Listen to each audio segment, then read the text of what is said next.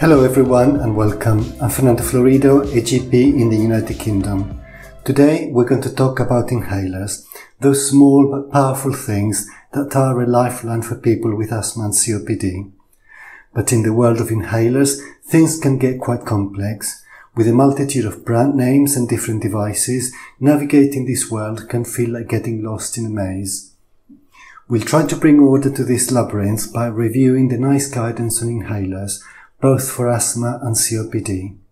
I have summarised the guidance from a primary care perspective and I have put links to that guidance in the episode description.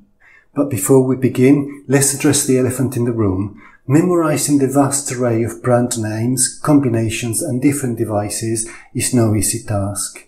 Not only would it be an overwhelming challenge, but it would also consume valuable brain power that would be better utilised in other areas of our lives. So here's my advice. It's absolutely okay to look up specific inhaler brands when you need to.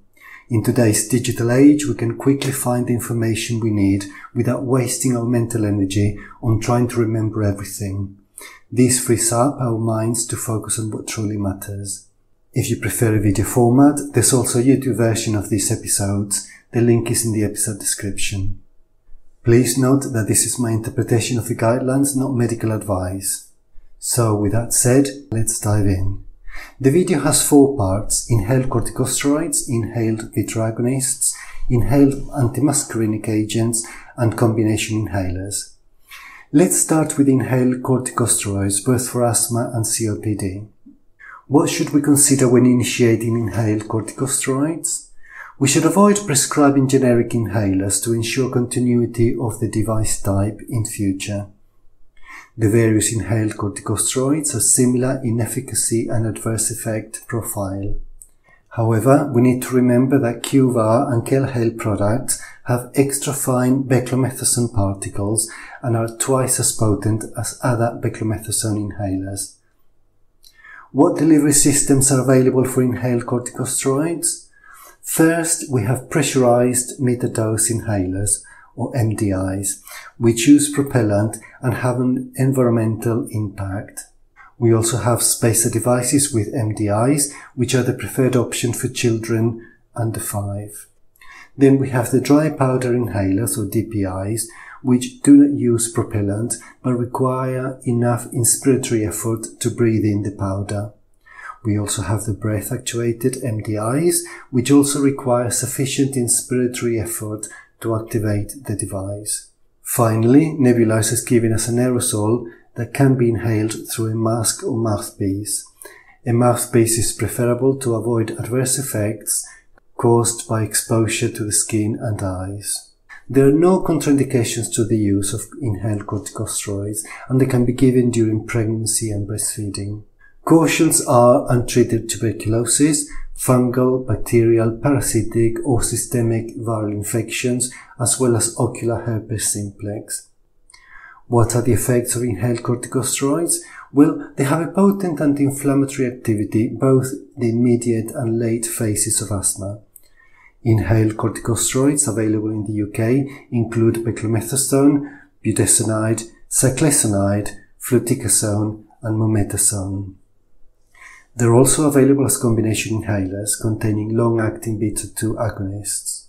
In asthma, a long-acting bronchodilator should be given in combination with an inhaled corticosteroids. In other words, a long-acting bronchodilator should not be given normally in isolation for asthma. Conversely, in COPD, an inhaled corticosteroid should be given in combination with a long-acting bronchodilator, having discussed the risk of adverse effects, including an increased risk of pneumonia, which may require hospitalization. In other words, an inhaled corticosteroids should not normally be given in isolation for COPD. Local adverse effects include oral candidiasis, sore mouth, dysphonia, and hoarseness, especially in high doses, as well as paradoxical bronchospasm. Systemic adverse effects are rare but may occur if high doses are prescribed for prolonged periods. We will issue a steroid treatment card to people using prolonged high doses and also to people taking drug that inhibits steroid metabolism, such as antiretroviral HIV drugs. In children, height should be monitored regularly, and we will use the lowest dose of inhaled corticosteroids that maintains effective control of symptoms. Which inhaled corticosteroids are available in the UK? If we want to give beclomethasone, we can prescribe one of the following brands: Clenil MDI, Easyhaler beclomethasone, Kelhale MDI, Qvar MDI, Qvar Autohaler, Qvar Easy Breathe, Soprobec MDI, and Beclu MDI. But we need to be aware that Kelhale and Qvar contain beclomethasone extra fine particles and are therefore more potent. If we want to give budesonide, we will prescribe one of the following brands: Butyllin Novolysa, Easyhaler budesonide, and Palmicord Turbohaler. If we want to give cyclesonide, we will prescribe Alvesco MDI. If we want to give fluticasone, we will prescribe Flixotide, either the Evohaler MDI or the Accuhaler. And if we want to give mometasone, we will prescribe Asthma-Nex Twistahaler. What dosing regimens should we consider? NICE has issued the following guidance on inhaled corticosteroid dosages. A high dose is more than 800 micrograms of budesonide or equivalent in adults and more than 400 micrograms in children. A moderate dose is between 400 and 800 micrograms of budesonide or equivalent in adults and between 200 and 400 micrograms in children. A low dose is 400 micrograms or less of budesonide or equivalent in adults or 200 micrograms or less in children. Examples of dose equivalents are as follows. Budesonide 200 micrograms would be equivalent to 200 micrograms of mometasone, 200 micrograms of beclomethasone, but only 100 micrograms if we prescribe beclomethasone extra fine particles. Equally, budesonide 200 micrograms would be more or less equivalent to 160 micrograms of cyclesonide or 125 micrograms of fluticasone. Let's now move on to the section of beta agonists. By way of introduction, we will say that beta-2 agonists act directly on beta-2 receptors, causing smooth muscle relaxation and dilatation of the airways. Short-acting beta-2 agonists, or SABAs, such as salbutamol and terbutaline, have a rapid onset of action, about 15 minutes, and their effects last up to 4 hours. Long-acting beta-2 agonists, or LABAs, have a prolonged receptor occupancy, and salmeterol and formoterol have a duration of action of 12 hours. And in asthma, they should only be used with an inhaled corticosteroids. Indacaterol and olodaterol are once-daily LABAs licensed for use in COPD in adults. They are not indicated for the relief of acute bronchospasm.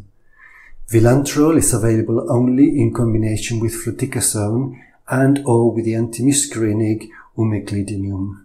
Beta-2 agonists should be used with caution in people with hyperthyroidism, as they may stimulate thyroid activity, cardiovascular disease, including hypertension, because of changes to blood pressure and heart rate, and an increased risk of arrhythmias, especially if there is susceptibility to QT interval prolongation. Hypokalemia, as this may be caused by high doses of beta-2 agonists, and convulsive disorders. Adverse effects of short-acting and long-acting beta-2 agonists are similar.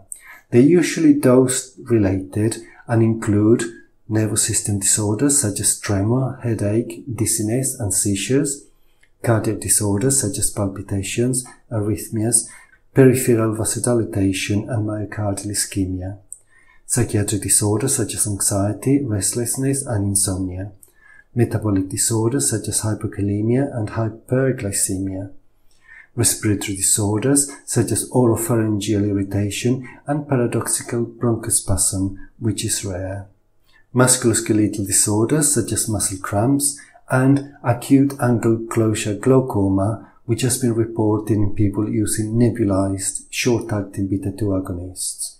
Using a mouthpiece rather than a mask is preferable to avoid this.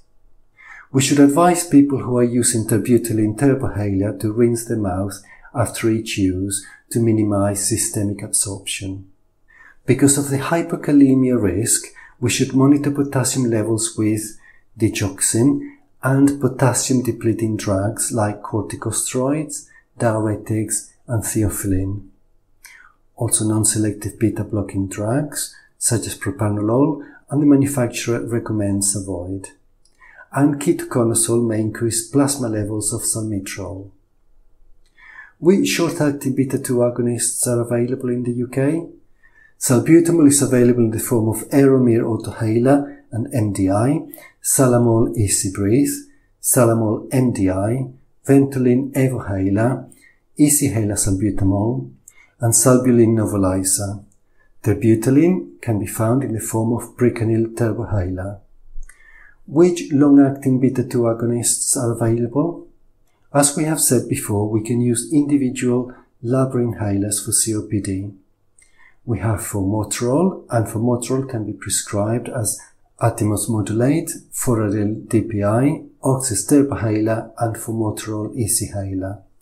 Then we have salmeterol, which can be prescribed as Neovent MDI, Servent Evohaler and Acuhaler, and Soltel MDI. Indacaterol, which can be prescribed as On-Breeze Breezehaler, and Olodaterol, which can be prescribed as Striverdi Respimat. And then we have the combination inhalers, both for asthma and COPD, but we're going to look at them separately in the fourth section of this video. We're now going to look at the inhaled antimuscarinic agents. Muscarinic antagonist cause bronchodilation by blocking the bronchoconstrictor effect of acetylcholine on airway smooth muscle. Ipratropium is a short-acting muscarinic antagonist, or SAMA. The maximal effect is 30 to 60 minutes and the duration of action is 3 to 6 hours. Long-acting muscarinic antagonists, or LAMAs, have a prolonged bronchodilator effect. Examples are tiotropium and also aclidinium, glycopyrronium and umeclidinium. Which short-acting muscarinic antagonists are available for COPD? Excluding the preparation for nebulizers, we only have ipratropium MDI.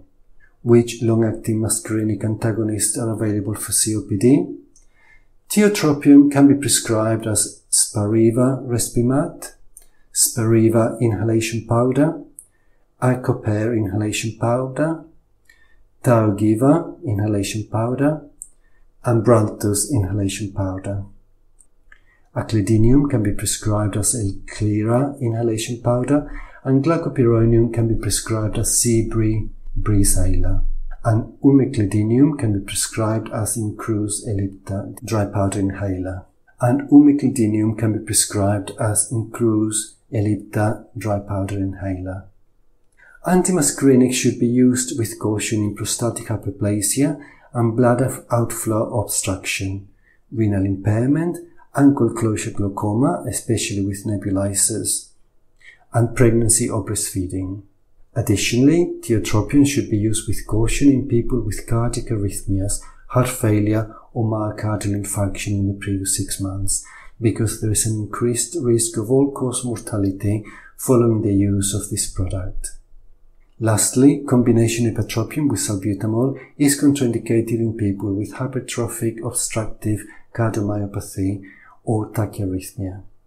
The adverse effects of antimuscarinics include cardiac disorders such as arrhythmias and palpitations, respiratory disorders such as paradoxical bronchospasm, throat irritation and cough, gastrointestinal disorders such as a dry mouth, abnormal taste, nausea, vomiting, constipation and diarrhea, ENT disorders such as nasal congestion, dryness of nasal mucosa and epistaxis, nervous system disorders such as headache and dizziness, urinary disorders such as bladder outflow obstruction and prostatic hyperplasia, and visual disorders including acute ankle closure glaucoma.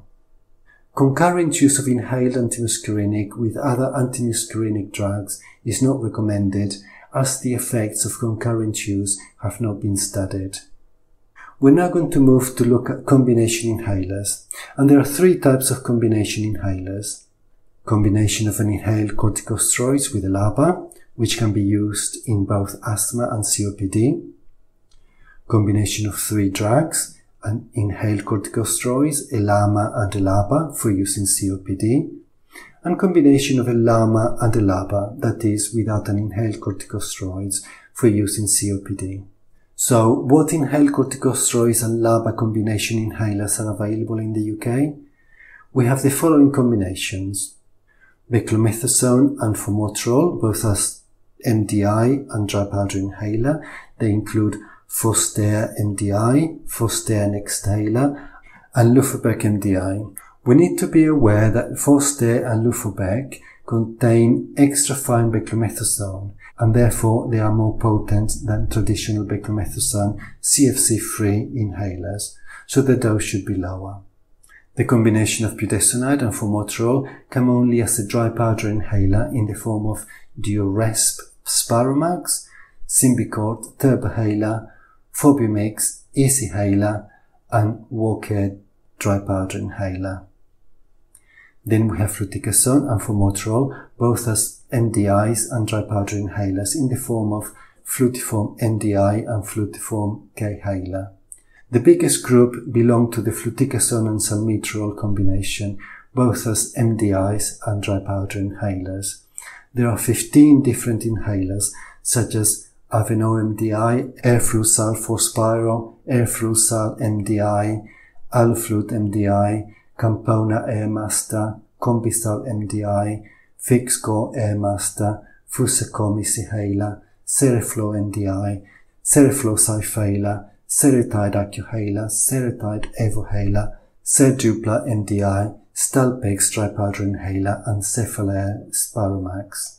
And on the other extreme, we have just one inhaler for the fluticasone and vilantrol combination, which is the dry powder inhaler, Relva Ellipta.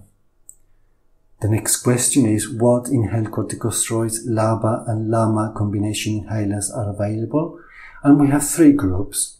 First, we have the beclomethasone, glycopyrronium and formoterol combination, both as MDIs and dry powder inhalers, and they are Trimbo MDI and Trimbo Nexthaler. Then we have the combination of budesonide, glycopyrronium and formoterol as an MDI, which is Trixeo MDI. And as a third group, we have fluticasone, umeclidinium and vilantrol as a dry powder inhaler in the form of Trelegy Ellipta. Finally, what LABA and LAMA combination inhalers are available in the UK? There are 4.